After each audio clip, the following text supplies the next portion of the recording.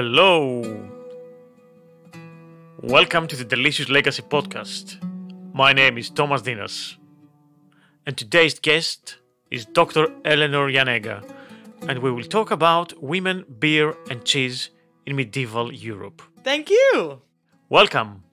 Well, thank you so much for having me. I've got some beers there. Yeah, look at these, yeah. Oh, these are all nice beers. I love this. Yes. All good beers.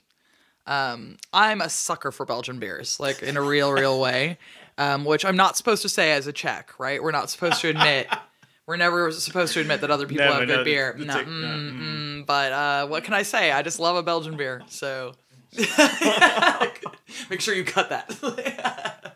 But yeah, it's one of the things that I think is really interesting about Belgian beers is how they are kind of close to older recipes, and how, you do have these traditions that are linked, specifically to the monastery, or just, like to the method or whatever, and how seriously they take it, which is great. Very, very good, in my opinion. Awesome. And then some ales. Yeah, but I mean, I couldn't find unhopped ales, unfortunately. Yeah, it's so hard now, right? Yeah. Which is so funny. You find these records from when hops starting to come in here in England, where people are like calling hops like the devil's plant and all this stuff, and they're like, oh, you shouldn't hop your ale, it's like evil, and it's a product of Satan, and all, and like, people are using it over in Belgium and stuff like that, and here they're no. It's there were like laws about it for a while. They were like, don't you dare use hops. It's quite funny. Like, yeah. So in Europe, they used hops? Yeah, earlier. So, kind of like late medieval, early modern, you start to see the hops coming in. And so you find it especially in kind of the lowlands. So, yeah, like, around in what is now Belgium and the Netherlands. And so that's kind of how English people learn about it, obviously, because of all the links with the wool trade and stuff. But then when they want to bring it over to here, there's a real big pushback against it being kind of, evil. I think the idea is that they think hops make it like more alcoholic somehow. Right. Or something like that.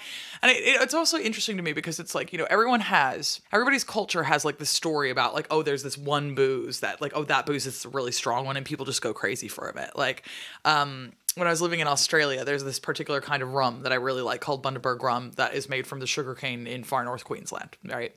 And Australians would be like, oh, that's fighting juice, that's crazy juice. People just drink Bundaberg and they go nuts and they act like real assholes. And I was like, what are you talking about? Like, this doesn't even make sense, because I was always drinking it. And I was like, what do you mean? Yeah.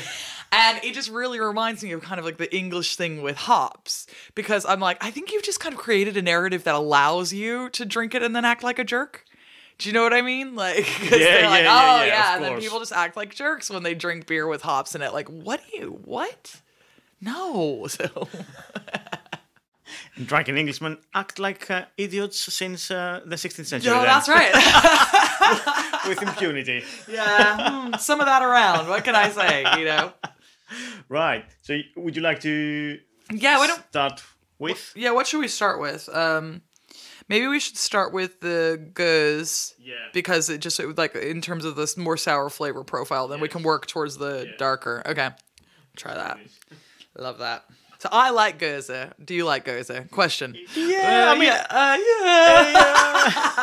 sometimes. See, I like lambics and I like sours. Great. So for me, I'm like, oh, this is a nice time. But, a lot of other people I know are not hugely into it. Here you go. Sometimes. I mean, it's with the mood, I think.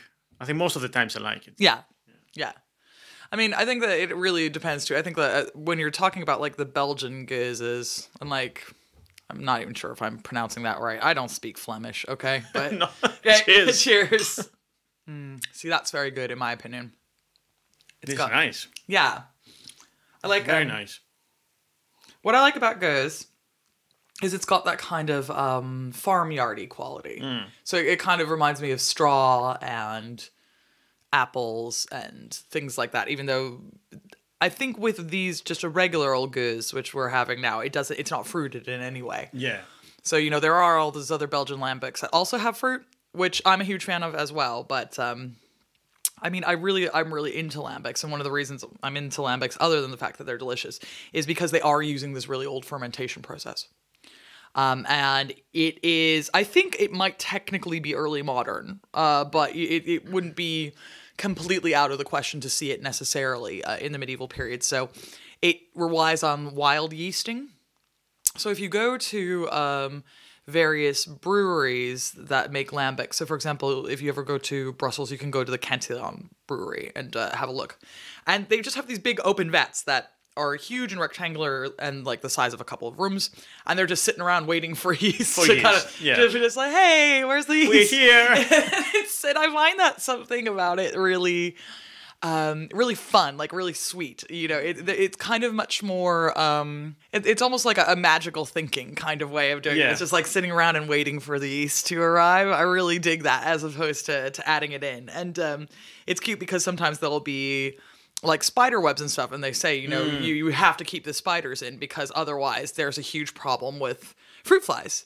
Yes, of course. Yeah, of course. When you're doing the open fermentation, and so they say, the spiders are like the brewer's best friends when you're making lambic. But I really think lambic is so interesting because it is this old style thing, and we're still making it in the same way, and I think that's really valuable and interesting, and also it's good.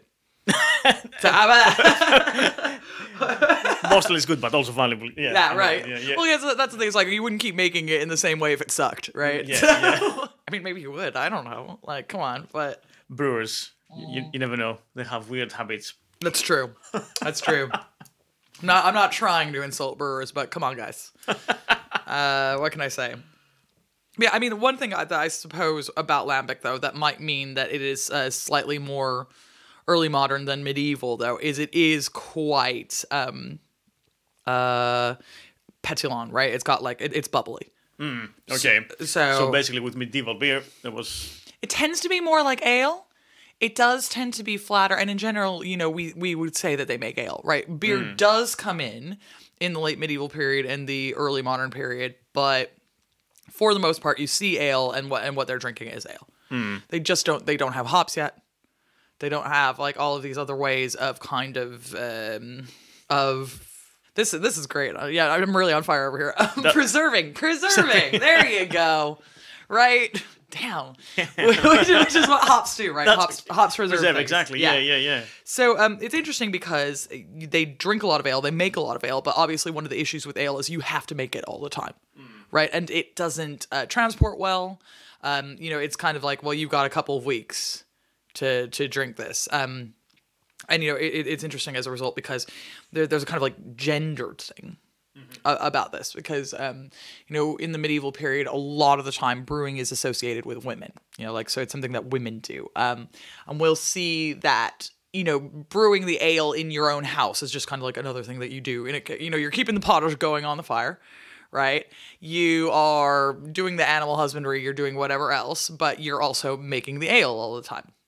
Right. And so there can then be, you know, a cottage industry on top of that where you make extra and you sell it at the market. You don't just make enough for your household.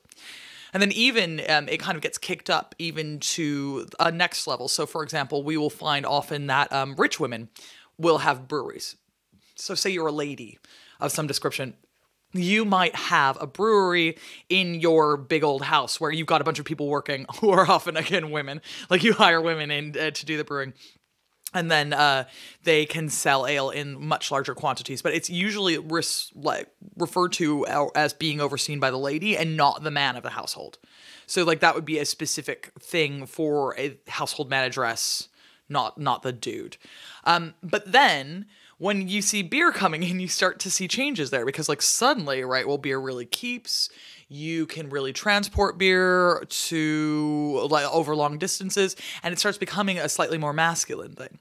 And, you know, I'm not saying that men didn't brew in the medieval period. They absolutely did. It's just that it's one of the few professions that we see where there's a lot more parity, and indeed, like women outrank men. A lot of the time. So there definitely are men who are involved. We see men, for example, get in trouble. One of the big things that people get in trouble for in the medieval period is brewing terrible beer. Interestingly, the ducking stool that you know it's a big thing in the early modern period as well, goes back to the medieval period, and it used to just be called the cucking stool. And it started out as just like a chair that you would have to like sit in front of your house if you made bad beer, and everyone would come by and be like, "Hey, your beer sucks," you know, and you'd have to sit there and get yelled at by everyone in the chair, right? And it was like specifically linked to making bad beer or sometimes selling bad bread. And so we have these records of people who were just like terrible brewers because they'll get taken to court. Everyone's like, they're selling bad beer. And they're like, no, we can't be having this. Yeah. You know, we cannot allow this. Yes. Yeah. And so you'll see. So we know a lot about brewers because they're all also getting in trouble when they suck all the time. So you're like, oh, okay, right. Was that usually men? I mean, it's interesting because you see men come up, I'd say. So like off the top of my head, the cases I know, men are probably about a third of it. It's probably 2/3 women and 1/3 men, something like that. So, damn, we can't blame men for that. So, and it's just one of those things where it's funny because now when we think about beer, we think about it as being a real dudes thing. Yeah, it's like, you know, oh yeah, dudes with beards and like whatever else, and insert your own cliche here. But you know, from a medieval standpoint, like this is women's stuff, right? So yeah. Middle Ages, medieval times, Dark Ages, I mean, do they all refer to the same kind of period? Great question. So if you ask a medieval historian, and they're talking about the term Dark Ages, what we will say is that means specifically the early medieval period. So early medieval, like, what does that mean? I don't know, like maybe before the year 800. You know, like kind of before the Carolingians come around. Because the Carolingians kick off a thing that we call the Carolingian Renaissance, where there happen to be a lot more texts. Because when we use the term Dark Ages, what the Dark Ages was supposed to mean was, it comes from Caesar Baronius' term, the Sacrum Obscurum, which he coined in the 17th century to refer to a lack of texts. So when we as medieval historians use it, we mean, well, we don't have a whole lot of texts to go on, right? There just aren't a lot of sources around the shop. So we mean dark as in like, occluded, like I can't see it. I don't. Well, who knows what they were doing because we just don't have the stuff. Which is really funny too because when I've told random people that, because they think Dark Ages just means bad, and when I've told people that, I've had people say, "Oh yeah, well if it wasn't a bad time, why did they burn all the books?" And I'm like, "Excuse me, like what? Where did you even get that idea? Like so if the books don't survive from like 1400 years ago, somebody burnt them. Which is just insane, right? It's like, why would you say that, you know? Keep a book for 10 years in your house and then tell me how will it survive. In your house, 10 years, in modern books. And it's like... They're falling apart. You know what? Why are you going to keep like every single tax record from 1,000 years ago? You don't necessarily care. You know, and, you know, people's buildings fall apart, people move places, you don't take things... You know, and so the only stuff that really survives to us in terms of texts from those periods is like the fanciest and nicest stuff. So you'll see them and you'll be like, ooh, it's very nice. You know, but like, we're not going to have someone's private correspondence, like the letters that they wrote back and forth, because like who is keeping these things, right? It's just not of any interest to them. So that's what Dark Ages is supposed to mean. But unfortunately, people have come to believe it refers to the entire medieval period. And also, unfortunately, people don't even know what the medieval period is. So they'll just be like, you'll hear people like talking about, you know, the 17th century, right? For example, when this beer comes from, and they'll be like, oh, the medieval period. And it's like, no, bro, like, absolutely not, you know, or, oh, the Dark Ages, you know, like, saw some idiot the other day talking about, very unfortunately, our friends in Madagascar are having a really hard time right now. And they're having a famine because of basically the trouble with global warming. And someone said, oh, yeah, they're living in medieval conditions. And it's like, in what way?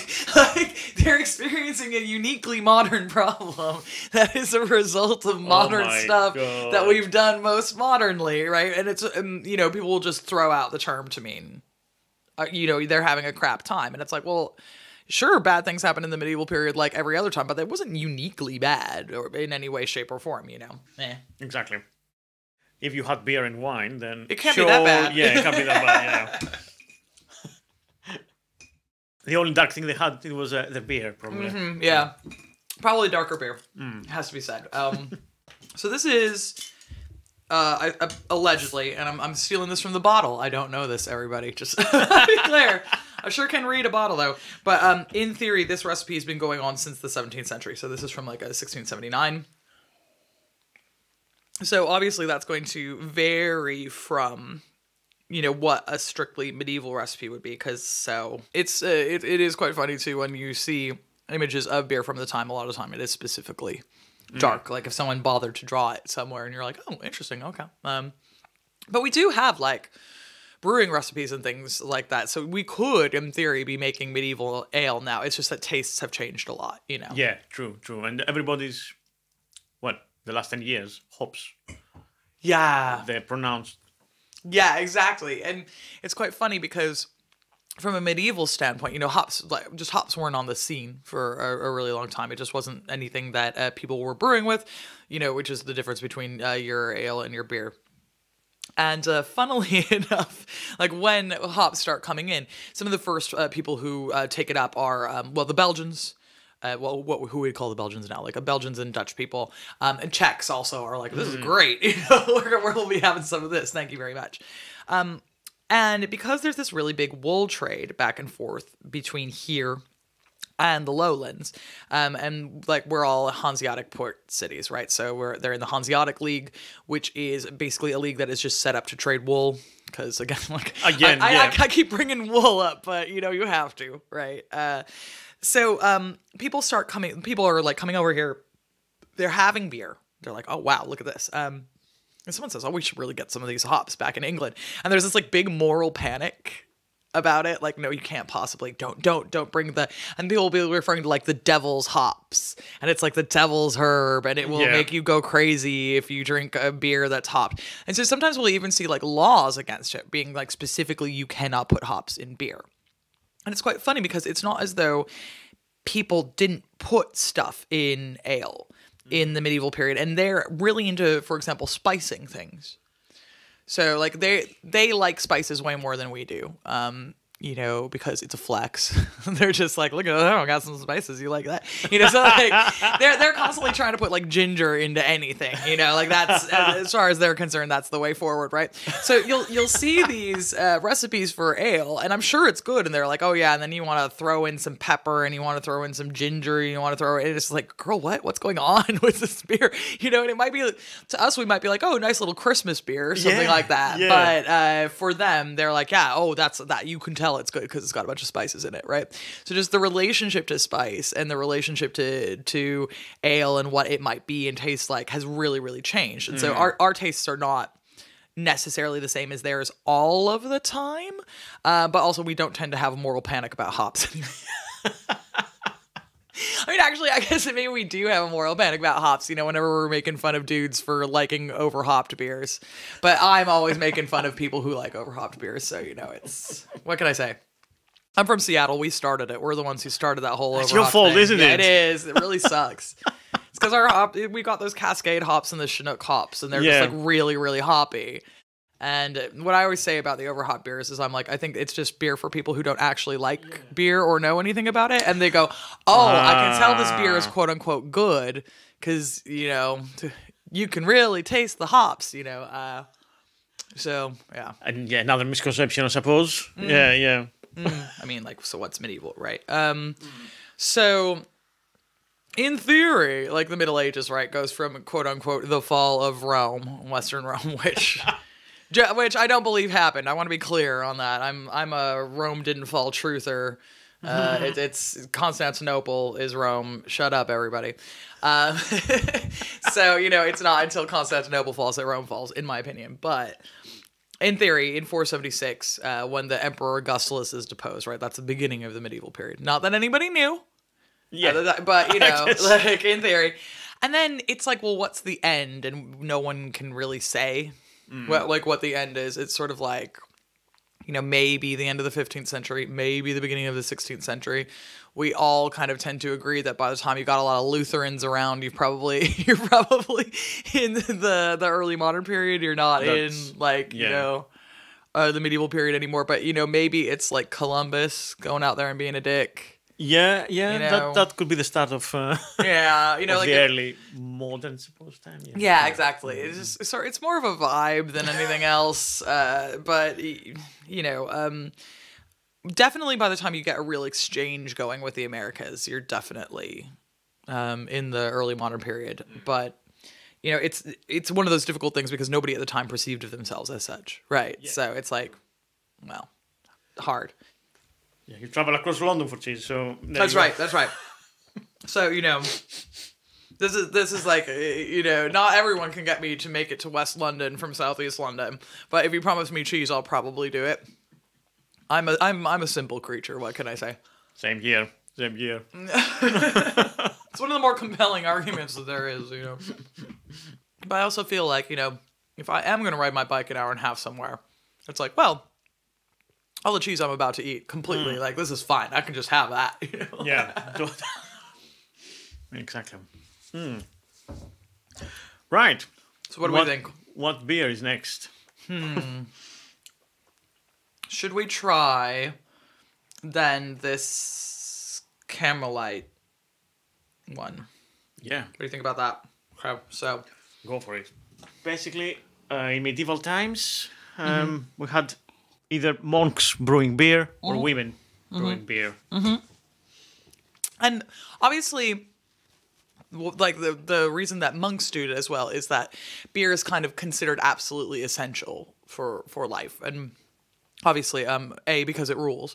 But you know, the thing of it is that there is a bit of a myth. There's a bit of a myth about the reason why people drank beer all the time is that like water was harmful and like full of sewage or something. Like water was probably better then than it is now. And they absolutely knew about boiling water and stuff. Like it's like calm down, everybody. It's one of my pet hates, I think. Yeah, and how everybody always brings it up, right? So, I mean, the thing to keep in mind is when we talk about brewing, there absolutely is beer or ale that'll get you drunk, you know, that is like our beer and ale, right? But the difference is that the great majority of what they're consuming is just small beer. And they are drinking it kind of like in the way that we use energy drinks. Right? Because they're just like, they're out in the field, right? They're out there trying to bring in the turnip harvest. And so and it's really, really tiring. So they're drinking small beer out all the time just in order to kind of keep their calorie intake up. So you will see these records of people like drinking ale in the morning, and to us that seems like, oh, well, that seems a bit sketchy, but that's not what's going on, right? And so obviously the same thing kind of holds true within monasteries and nunneries, right? So they're doing the same kind of stuff. And so they are going to need to have their own supply of beer, and in theory, right, when we think about nunneries and monasteries, the idea about them is you're supposed to be like leaving the world. So like when you become a monk, if you're like one of the enclosed kind, like not if it's post 13th century and you're a Franciscan, Franciscans are out in the world. But so for example, Benedictines, they're supposed to be behind the walls. They're supposed to be in their little monastery, and they are supposed to just be devoted to God and not a part of the generalized worldly everything. So as a part of that, they're going to have their own breweries and things because they're supposed to be trying to be self-sufficient. So in theory, they're supposed to be doing their own gardening and their own farming and their own brewing. In reality, some of that starts to fall by the wayside, especially if some of the monasteries are quite wealthy. So it's going to be less likely that you're going to see a monk, for example, plowing. But it is really common that you'll see monks brewing, right? Because that's kind of pleasurable. Yeah. It's more of an interesting experience, right? Of course. So, I mean, I would definitely rather be brewing beer than plowing, you know, let's just put it that way. So, so that's why we get these great traditions of specific beers that come from monasteries, and particular monasteries that are still making it. Because in order to be seen as self-sufficient, you needed to be making these things. It's also true of wine. So if you are in one of the viniculture places, then they are often making their own wine as well. And interestingly, here in England, one of the reasons why we don't have much of a wine industry is because all of the wineries and all of the viniculture had been specifically connected to monasteries and nunneries. And so after Henry VIII abolished them all, then no one knew how to make it anymore. And it was like, oh, fuck. And so, like, you know, they all just kind of like fell by the wayside. Yeah, that's a good nugget of knowledge that I didn't know. Obviously, the Romans brought vineyards and vines here, so there were. Yeah. And Yeah. especially like around in Kent and things, there we do definitely have records of monasteries and nunneries who were making their own wine.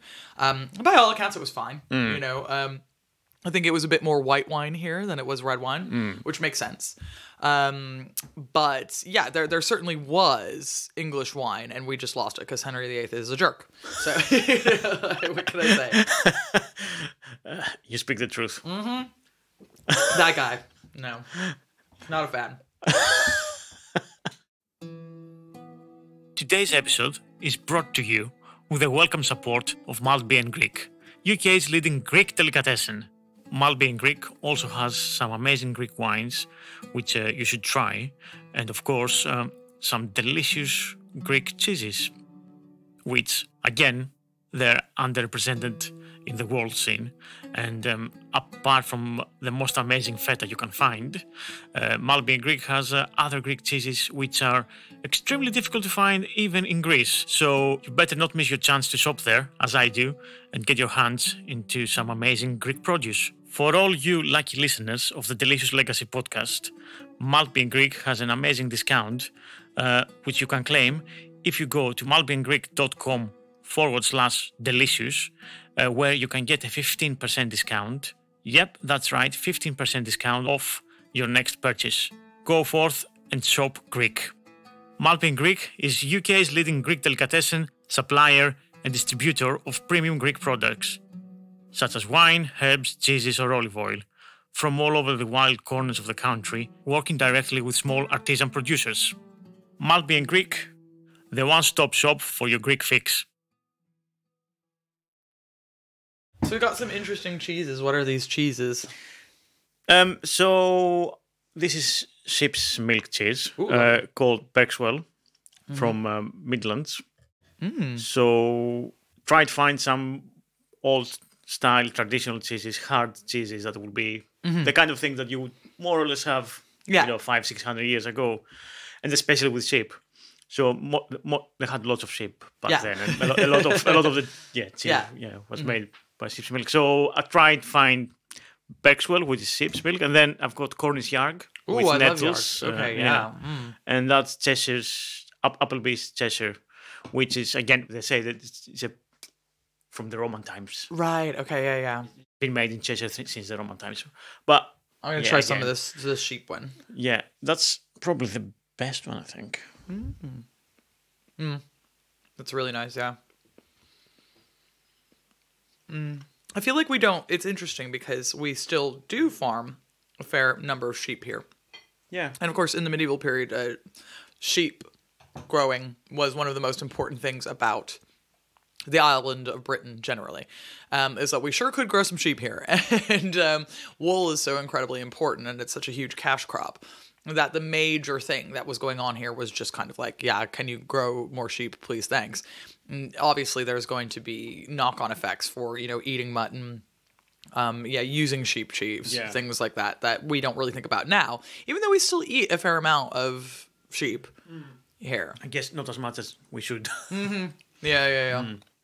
Yeah, if I remember well, I read somewhere about a cheese wrapped in nettles from medieval times. So that was the connection I had with with a yarg. Yeah, I thought I'll buy some of that.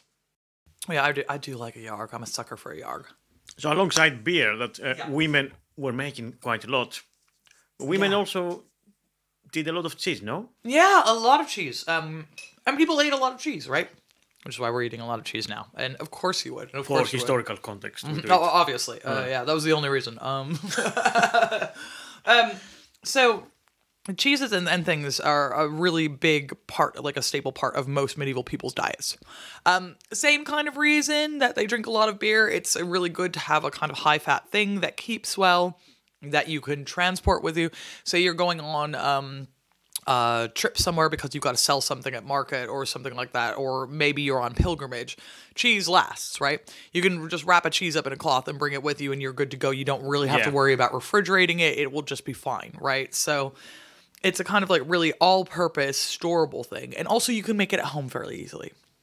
So you don't need to have like a huge production that is like constantly churning it out. And you probably, if you're a peasant, and you are a peasant, right? So like 85% of the European population in the medieval period are peasants of some description or another. 70% of those are serfs, so they're unfree. The other 15% are free, and maybe they're just rich, which is possible. Like you could be a peasant and rich. Completely doable. But you probably have some cows.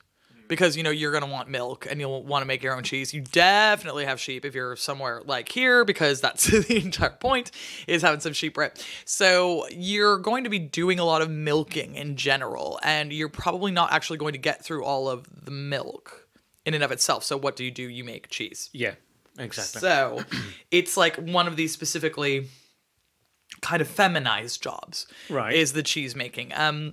And it's interesting because, when you look at how jobs shake out on the farm, it's really funny because, like, the great majority, it's like, yeah, women did that. Yeah, women did that. Yeah, women did that. And you're like, oh, man. I was going to say that. I mean, what did men do? Plowed. Okay. And this isn't to say that women didn't plow.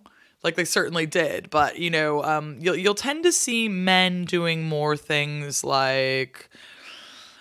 I'm trying to go. Getting in like the firewood in, stuff like cutting up logs and stuff. That tends to be like men's work. Sometimes slaughtering animals, a bit more men's work. Although we have depictions of men and women like working together on that one. So, for example, in the Labors of the Months, which is a particular art motif that you see a lot in the medieval period, where people show, January through December, and they're like, here's the thing you do in this month. And granted, they're really idealized. They're like super romantic. They're like, oh, look at all the happy peasants in the field, or whatever.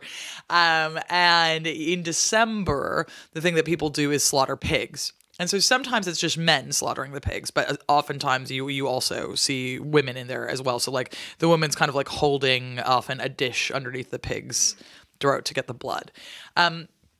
So, like, within these, like, maybe men do a bit more of, kind of when women thresh too. It's really, really hard to say. Well, we have to talk about women. Because it's like, But, I suppose, like, in, like, the August and things, when it's, like, time to kind of mow the hay, sometimes men are more frequently shown with scythes, and women are the ones who are kind of, like, bundling the grass together and that sort of thing. So there are gendered ways that things shake out. But women do so much work on the farm that you'll see, for example, polemical texts that are written to try to dissuade women from marriage. Right. And they'll be like, don't get married because you should join the church. Because we're doing all that work. Yeah, exactly. Yeah. So what you really want to do is you don't want to get married. You don't want to have sex. You don't want to become sinful. Like, turn towards God, girl. And one of the things that you'll see these things that are like, oh, well, what happens when you come in from, a hard day on the farm and your calf, because like the animals kind of sleep in another part of the same house and the calf has got out and he's in the kitchen and your baby is screaming and the dog is trying to get into the potage and your husband is grumbling and you've got to get and your loaf is burning on the fire. And it's just like, here's all these things that women do, right? It's that women tend to look after the animals. Women are looking after children. Women are baking the bread. Women are keeping the food going. And a part of that is the cheese production, right? Yeah. So that's going to be something that's always kind of in the back, ongoing. Because it is such a long process, to ferment is ferment the right word for cheese? No, surely not. What do we call it? Cure? I don't know.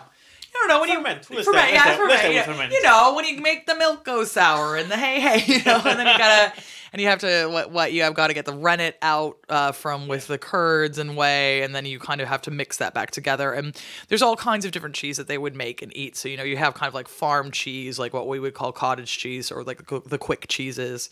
Then you also have like the harder cheeses, things like this, but they just eat a lot of cheese because it's something that you can make, and it's going to be so useful for you when you're doing a million jobs on the farm, right? Yeah. So, what can I say? Well done, women. They were multitasking since I know the Middle Ages. Things. Every time I look at it, I'm like, yeah, it does. I'm like, maybe I am gonna become a nun. Damn. I guess that doesn't sound good. You're right. Wow. Okay.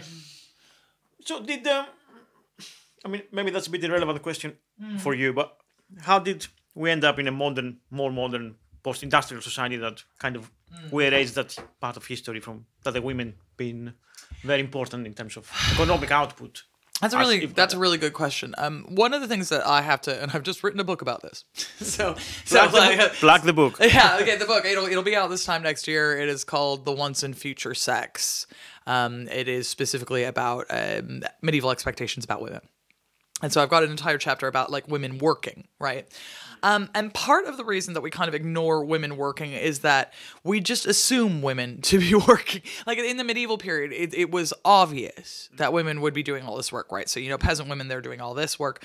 There will be, kind of middle-class women who will have jobs like being bakers or brewers or things like that. And, or in cities like London, for example, women who are attached to guilds. Now, a lot of the time, they can't join a guild themselves. Guilds being kind of like a cross between a union and a protection racket, right? Yeah. So yes. it's like, yeah. you can't just sell spice in London, right? You have to be a part of the grocers union. Okay. Grocer, not union. Sorry, Grocers Guild. And in order to be allowed to do that. And now women are usually not allowed in most guilds, though there are exceptions to this. So for example, silk making is seen as like being explicitly feminine a lot of the time. And there'll be whole guilds of silk makers that are just women. Or sometimes women can be kind of grandfathered into guilds if their husband was a member of the guild and their husband dies. Right. So then the wife, basically the guild membership transfers over to the wife, unless she remarries, and then at which point in time it's taken off of her again. And what that should tell you is that women are doing pretty much the same work as the men who are in guilds, and it's expected of them. So we'll see whole groups of families, for example, that just kind of like live on the same street in London, and they're all members of the same guild. So like all the Pepperers are living on one street or something like that. And, you will marry the daughter of one of the Pepperers down there because she's been brought up knowing how to do the books. Yeah. Like she's ready to like spring in and help you out. And indeed, bookkeeping, a lot of the time, that's an expressly feminine job. So it's like, oh, yeah, okay, so women do that. And then, of course, at a level above that, again, you have stuff like nobles and royal women, and they're working too. Because it's like, if what we say is that their job is diplomacy, then they're doing a lot of diplomacy, right? So, and they'll be involved in stuff like really high-level stuff with the church. They will do things like, endow churches and buildings, and they do charity, and they do all kinds of stuff like that. So one of the reasons we kind of don't think about women working is that it's just completely unremarkable. Right. From a medieval standpoint. It's just like, yeah, of course women are working, right?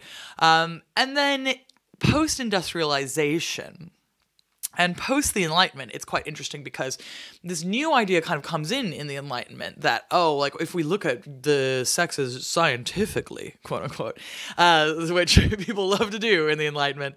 It's like a spoiler on why I'm just saying that it's not scientific. You're just trying to use science to justify what it is you want, right? But there becomes this big emphasis, especially in like bourgeois circles, about how women and men are naturally separate and should be separate, and they should be in separate realms. So men are kind of like scientifically supposed to be in the public sphere and out there doing businesses and things, whereas women should be in the private sphere and they should just be looking after their kids and being quiet. So you begin to see a retreat in the modern period of women in bourgeois spaces from from business, right? Yeah. So, again, like the women who would have been, working alongside guilds, suddenly they're not doing that anymore. They're in the back with the kids. But having said that, for working class women, like the clue's in the name, like they're still working. They're still working. They're still working the whole time. And, for upper class women, things remain much the same. You still see women really involved in charities. You still see women really involved in, in things like that. So, it's interesting because it's sort of like a middle class way of looking at what women and men should be doing. And the reason then that women are not perceived to be working is because like, oh, well, poor people don't count, right? Like who's writing about them? I forgot about that. Yeah, you're like, they're not, that's not people, right? So you don't need to be thinking about like all of the women who are working in factories now, right? Yeah. And who are the ones who are sitting behind the spinning jenny or whatever and making cloth, right? Yeah, yeah. And then in kind of like a post-World War II consensus in the 20th century in the global north, you do have this like really brief period of time where you have an expanding middle class that it's kind of a lot of times specifically egged on by grants from the government and things like that. So suddenly you will have women who are staying at home because there's enough money off of one wage to make that happen. And it's kind of aspirational. It's like, oh, look, we're being middle class. Like, wait, because you know how women don't work, right? Yes. And so middle class women are still kind of like not working there. So it's interesting because when we are like, oh, well, women have finally made it back to the workplace. It's like, well, women have been in the workplace the whole time. Like, you just don't care about maids. Right, or nannies, or you know, or who's scrubbing the floor, or who's going to the factory every day. Yeah. And so when people tend to talk about that, you know, nebulously, like, oh, quote unquote, women in the workplace, what they mean is like women in rich people jobs. Which, that definitely did go away. But that's a specific modern phenomena. And it's not even early modern. It's like modern. It's like we're talking like 18th century onward. So, you know, you wouldn't find like any Elizabethans being like, oh yeah, women really shouldn't work. Like, it just doesn't make sense. It doesn't make sense. Yeah, exactly. So that's a long answer. No, it's sorry. It's a good answer. Yeah, there you go. That's how we like it. That's how we like it. It's great. I think you need to eat some cheese. I'm gonna eat some cheese. Yeah, I'm wearing myself out. Yeah. You need energy. There's a lot more to follow. Oh yeah, this is good. We got some time, you know. Yeah, excellent. I'm just thinking about the next beer. What should we do for the next beer? Difficult situation to be in. So, Franciscan monks. More, so this is a fun one. Let's, apparently I got this because we said the same recipe since the 14th century or something. Yeah, which maybe it is. So, okay. Yeah, we should try that then. So this is another... Is this German, this one? Yeah. This is German. Obviously, the guys... Yeah, so it's called Franziskaner Weissbier, and the Franziskaner there is a direct reference, obviously, to the Franciscans, right? So, whomst I was just talking about, so they're what you call a mendicant order, right? And it is... Oh, yeah, I'll give you my glass. You can give me some beer while I talk about this. Men can do some work. The Franciscans kind of come up in the 13th century with St. Francis of Assisi, and they're kind of like one of the last orders that really gets allowed in, because, you know, the church really tightly regulates who can be groups of monks and who can't, because they don't, like, they're just trying to keep an eye on you, because people will wild out in the Middle Ages. You know, people will be all like, yeah, this is our order, like, we're a religious order, and we're all living in the woods half naked, and the church is like, I feel like no. Like, I'm gonna say we're cutting that one off, right? So, but the Franciscans are kind of allowed to, because in the first place, it would have been really difficult to tell them no, because everybody really liked them. Everybody really liked St. Francis of Assisi. His deal, typical saint thing. He was born rich, I don't know, fopped around most foppily, womanized a lot, and then one day woke up and was like, I love God, actually. What am I doing with my life? Yeah, exactly. And he's like, gives away all his stuff. He really commits to what we call apostolic poverty, so kind of trying to live like Jesus and the disciples. And his deal, unlike the monks that retreat behind walls and are just supposed to be living their life, and I mean, we love those monks, to be clear, because they're the ones who are like copying down all the manuscripts that we have. So good job, everybody. No notes. Love that. But the Franciscans, their deal is that they're out in the cities and they're expressly trying to work with people and preach. So there is this conception that we call pastoralism. So the idea that a priest is the shepherd, and their flock are these people who need to be educated about God. And the major way of doing that is seen as sermons, very specifically, and preaching. So Franciscans a lot of the time are responding directly to a desire on the part of individual people to have more sermons. Because medieval people just like sermons. That's a really good time for them. They're like, oh yeah, baby, there's like a new preacher came to town. Like, let's go hear him talk about God. And they really, I mean, by all accounts, that's really popular, right? So here's these guys. Everybody digs them because they're like, A, we're not going to be like the rest of the church. We're going to be poor, and that's going to be sort of our thing.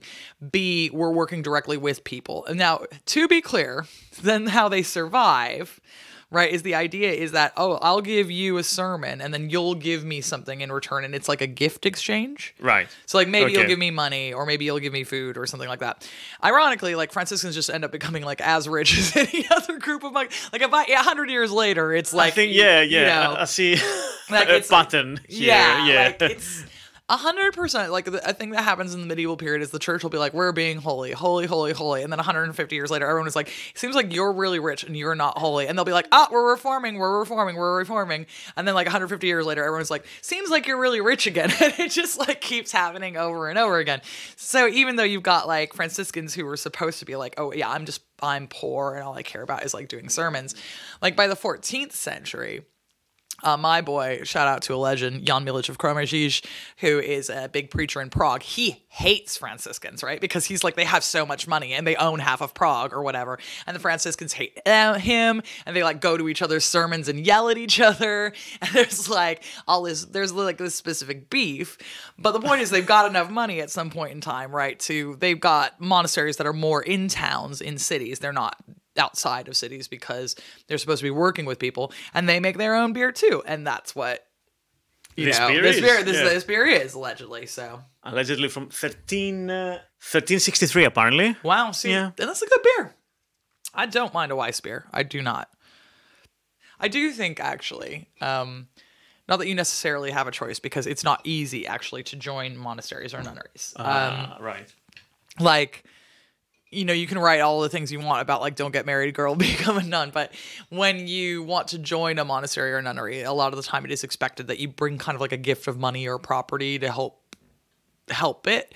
So, like, a peasant can't just be like, oh, that's it. Like, I'm going to go be a monk necessarily unless they've got the money to do that. So it's interesting because, like, if you think about St. Francis and his whole deal, like, the only reason all of that is impressive in the first place is because he was rich. Like, walking around in a sack because you don't have any money is not impressive if you're poor, right? It's like you're just poor, right? That's what everybody does. Yeah, it's like, it's only impressive if you made the choice to do it, right? So it's kind of like, but on the other hand, it's a pretty good life. You know, you get to, you have to do rather a lot of church, but maybe you get to work in a library, you get to sit around and read things, you're making good beer, you eat fairly well. Like, you don't have the same kind of like tensions about where your next meal is coming from that a lot of people do, you know? Yeah, of course. Yeah, that's peasants. I mean, we have another image of peasants from the medieval times than what was more real, I suppose. But still, it was a difficult life. And, well, I mean, can you argue that working class people nowadays don't have a difficult life? I mean, whenever you're poor, you have difficult life. So it wasn't worse in some respects. Yeah, like, it's an interesting one. That's a really good point because, don't get me wrong, like, being a farmer is backbreaking work, right? Like, it's really, really difficult. On the other hand, in the medieval period, people have more time off than we do because basically the idea is, especially if you're a peasant, well, you do as much work as is needing doing and then you're done. Right? It's like, no one is like, okay, where it's 9 to 5, Yes. like, get out there in the field and now you're done. It's like, well, you got to milk the cows, you got to feed the animals, you have to do whatever plowing there is. In the But winter, there was... Yeah, you just chill. Yeah. Like, because it's like, well, what are you meant to do, right? And so basically in the winter, it's just kind of like food, firewood, keeping the animals going, and then that's it. Yeah. And you just sit around and wait till spring. Yeah. And now there are times of year, like, for example, August, where you're going to be working really hard. So, like, August and September are, like, traditionally quite busy periods.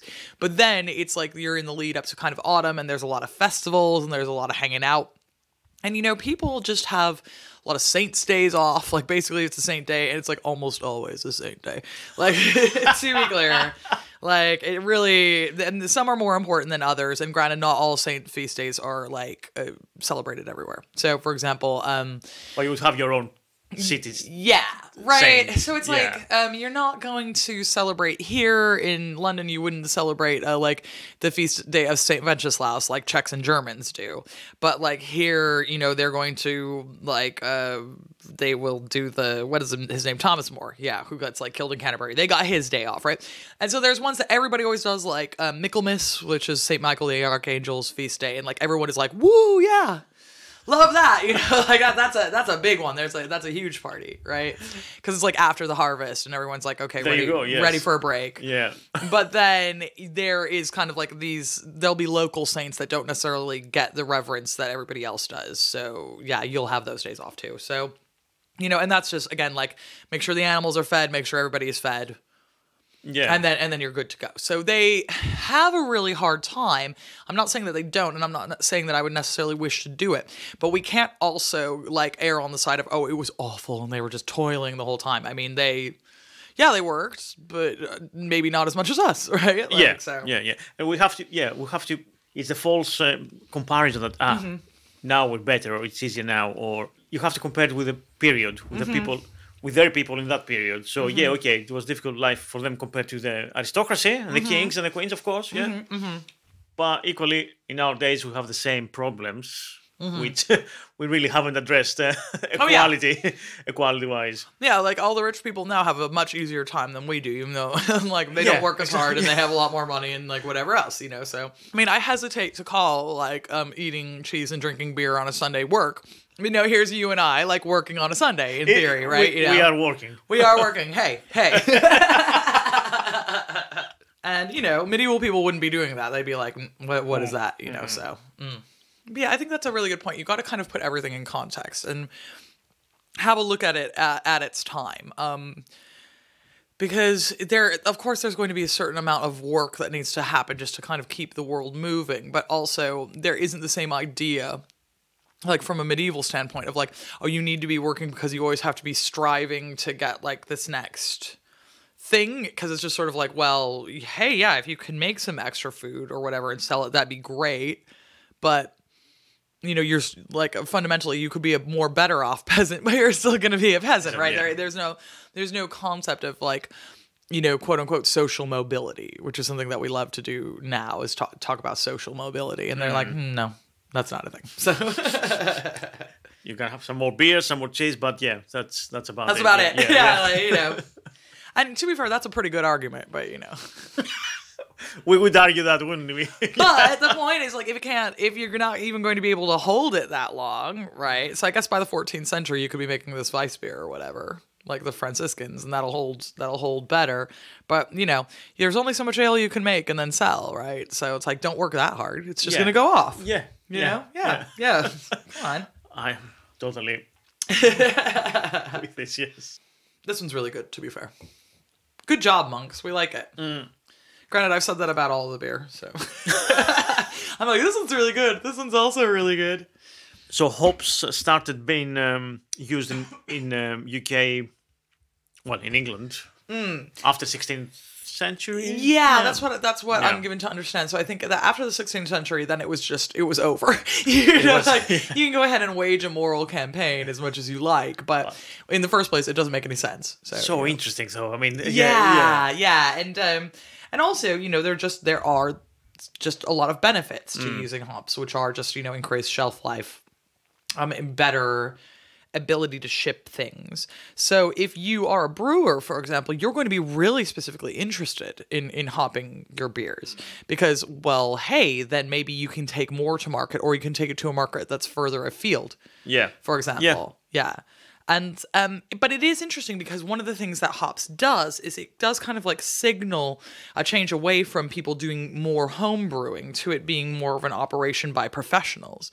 Because if it isn't like, well, we are going to need this new ale like every couple of days and it's going to go off, otherwise it's obviously, in that case, it's best to make your own. But if it's going to have like a real shelf life or things like that, then, and you get out of doing the work and say you're this like overworked woman on a farm, you'll be like, yeah, great, fine, whatever. Like, yeah, let's buy it in, Yeah. So there are real benefits to it in terms of being able to make sure you've got enough beer on hand and you've still got everything that you need to keep going. But also it's like, it does signal a move away from the more cottage industries, unfortunately. Yes, and that changes also the way, so less women are involved in the making of beer, so we have more... It does tend to be a thing that when something quote-unquote professionalizes, right? So as we were talking about these ideas of women in work, it's like, well, women should be working all the time, but you're not a professional, honey. It's you don't get to be a professional in this same way. So when it's like larger outfits that are doing brewing, it does move away from being a thing that women tend to do into being a thing that men tend to do. And you will see that, for example, with like various arts and things. So we will have kind of, art, for example, that we find like low status because women do it. So it's like embroidery, not that. Right. Who cares about embroidery, right? Because it's something that women sit around and do. Or tapestry weaving, like women in the medieval period are the major weavers. So they're the ones that are kind of like using looms all the time. But then it becomes a kind of more specialized art form when more men start doing it. And when men start doing it, it's like, oh, look at these tapestries. Oh, I've done all these beautiful tapestries. And it's basically anytime you've got two people who are doing two things, when men do it, it's like, oh, well, good job. And when women do it, it's like, well, yeah, you should be working. Yeah, you better get behind that loom. And it's like, no one cares, sweetheart, right? Like that kind of thing.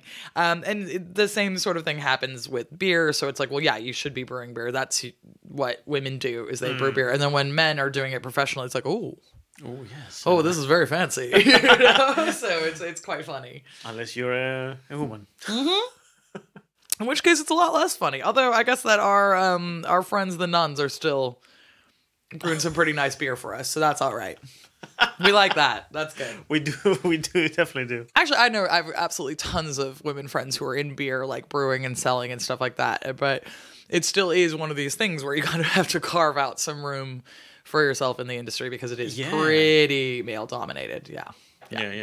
Well, very interesting. But yeah, you can go on forever with this. Yeah, I know. Yes, like I can. I will not stop. I will not stop. So. I'm not going to stop you. You know that. No, but yeah, we cannot really end the conversation. That's the problem. Yeah. It's an open-ended thing. Yeah. Yeah, it's one of those things where, in terms of when we're thinking about food now and food in the medieval period, it's a discussion that has to be ongoing because we're always learning more, and we're also always learning more about our own tastes and the idea that they are subjective in the way that our society relates to food. So, how we feel about food now is different to how we felt 20 years ago, 50 years ago, 70 years ago. These things are in constant flux. And the more we kind of realize that and lean into that, the more we can sort of appreciate, I suppose, what's going on in the medieval period. Because it used to be that when people would talk about it, they'd be like, oh, that sounds gross. And we're beginning more and more to realize, no, it's just different. And there are various ways of looking at food. And they're probably really enjoyable, actually. Yeah, exactly. And I think that's a very good way to end it, I suppose. Yeah. Well, thank you so much for having me and letting me eat all of this cheese and drink all of this beer. Great. And we had some pottage as well. We had pottage when we started out. Which was great. Really, really good, because I'm always going on about it. As I was already saying, I'm always going on about pottage, which is like, your daily bread in medieval Europe. It's like there's always pottage going on the stove because it's something that the peasant women who are, really run off their feet, as we say. Did nothing. You can just like throw a bunch of stuff into a pot and come back and check on it. And then you're like, oh, has that old mutton come off the bone now? Great, I'll remove the bone. It looks like it needs some more turnips. Throw those in there. Oh, add a little bit more stock, loosen it up, something like that. And then you come in from the field, you have a nice little thing of pottage, and then you can wait for whatever your main dinner will be. But they're working so much they have to eat all the time. I am not working so much that I have to eat all the time, but I got off my bike and I was immediately offered some pottage, and I was like, I really get it. This makes perfect sense. I was like, oh, wow. Yeah. It was perfect. I mean, it really was. It just really took the edge off, and it was like, oh, this is great. So, and we're all growing and changing all the time. And actually, shout out to pottage. I love that now. That might be something that I make more often in the autumn. It's just, it's really good. Yeah. So there you go. There you go. Excellent. Tell us a bit about your book. Yes. So at the moment, I have out right now on Icon Press a comic book which is called The Middle Ages, A Graphic History. It'll teach you about 1,100 years of history in 176 pages with pictures. So excellent. You can't say better than that. This time next year, the Once and Future Sex should be out. So if you want to hear me complain more about medieval women, then you can check that out. And then otherwise, I blog at going-medieval.com. Most weeks there's something new up. And then otherwise, I'm at Twitter acting a fool at Going Medieval. And obviously, you can check out my shows on History Hit, which are also called Going Medieval because I've got a really strong brand. And so I've got 4 of those, and we are doing some new ones soon. So that's very, very exciting. So, if you are interested in hearing me blather on more and more, you can always go check out History Hit and just slap my name in there, and some stuff will come up for you. Great. Thank you so much. And I hope... Yeah, this was worth it. I would recommend cycling across London for cheese and beer. Try it, guys. Thank you. Thank you. Thank you so much. And yeah, thank you for listening. And we'll talk soon. For Patreon backers only, we have extra content. So remember to subscribe so you can get more fascinating info about medieval cheese and beer. Thank you, once again, for listening to the Delicious Legacy podcast. For the last few months, we've been working hard behind the scenes in order to create some food-related videos for your hungry and ravenous eyes. I'm pleased to say some progress has been made on that front. Keep your eyes and ears open. I love to hear your thoughts and responses, so please head over on Twitter and tell me what you think. You can follow the podcast at The Delicious Legacy, all one word. Or join me on Patreon, where you can put The Delicious Legacy again, one word. And that's Patreon, Patreon/The Delicious Legacy.